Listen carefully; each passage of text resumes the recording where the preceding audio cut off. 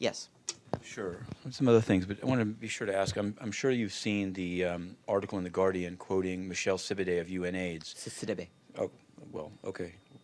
What I wanted to ask you is he seems to be attacking those who came forward in the sexual harassment case against Luiz Loures. He's attacked them. He said that Loures is made a courageous decision, and of his detractors, he says, we know these people are taking their golden handshakes from us here and knowing they have a job and then attacking us.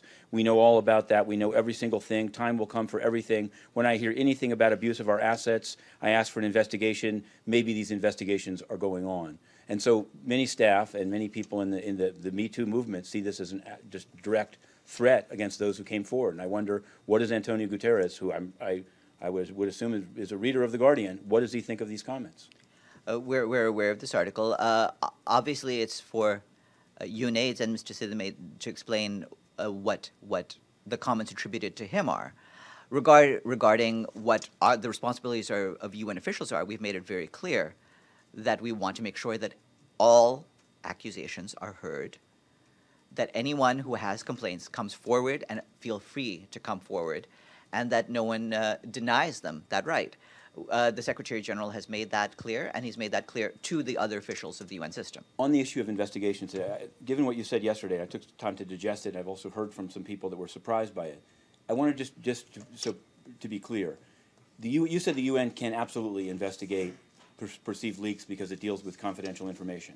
If I take you correctly, I mean, you said that it can do that, but you seem to also claim that no one is retaliated against. So the two things I wanted to know is, when can the UN investigate? Does it have to be information labeled confidential? Can it be, in what cases does it, and if the Anders Compass case or the Miranda Brown case or the Emma Riley case, these are all cases of retaliation. So can you explain what you were saying yesterday? With the cases you're referring to, these are cases where the system itself examined what was happening. We do that in compliance with our rules and our procedures, and we certainly make sure that all the whistleblower protections are put in place. That is why we look into those individual cases. What you were talking about was a general question of, can leaks be investigated? And with the United Nations, as with any other entity, you have the right to do that to make sure that the confidentiality of sensitive documents is protected. So, for example, the UN's request to the 1718 committee for a waiver and the use of a correspondent bank that was leaked, and I did publish it. Can that be investigated? Is that considered? Does it require a showing of harm to the UN to investigate it? Or those are ultimately the judgments that are made by relevant officials.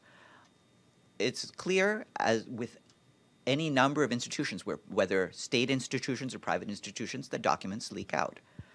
But it's also clear that for the diplomatic work of the UN to continue, member states have to feel secure in the confidentiality of many of those communications, and so that is a judgment that individual managers will have to make. So is it member state information? I just realized like I said, it's a decision from member states. It's a decision that managers would have to make in terms of what they feel is important. Can you and see why, with the UNAIDS guys' comment about I can investigate my enemies, why the two put together an unfettered or unclear ability to investigate any leak, combined with threats from UN officials to investigate any opponents, might be problematic?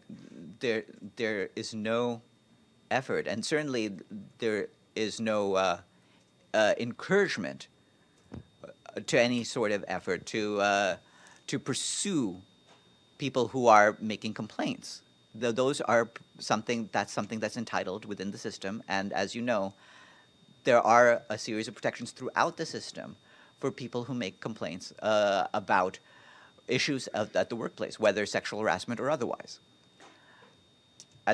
Again, I'm just stressing the basic point of principle that the UN does have the right, just as a point of principle, to protect the confidentiality of its communications. Yes.